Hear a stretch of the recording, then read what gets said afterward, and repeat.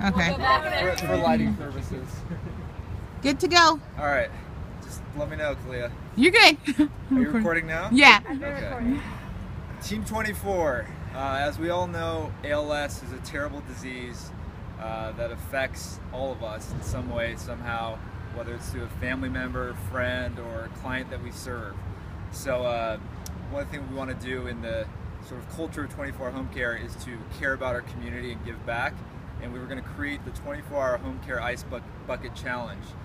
So 3 of us are going to nominate ourselves to be ice bucketed, and we're also going to nominate 3 24-hour home care employees each to be ice bucketed.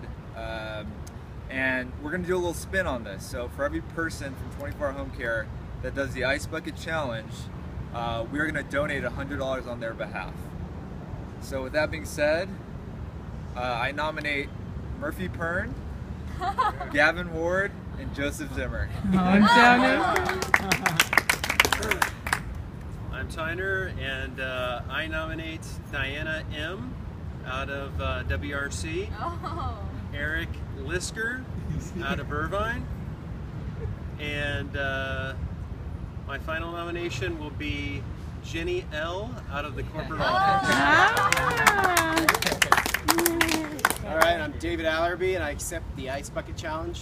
And I nominate, first of all, the guy who's going to be writing the check for this wonderful cause, which is Michael the Z-Man, Michael Z. Zavaleta. Secondly, I'd like to nominate someone that has a big impact and probably recruit a lot of other people to do this, and that would be our wonderful Jenny Chad. And lastly and not least, the king of challenges, the one that always wins, Mr. Andrew Matthews. Yeah. Woo! All right. You guys ready? Come on, guys. Come on. Tense. Adrenaline go. Count of 3. Ready? 1, 2, 3. Go, Bump. Yeah.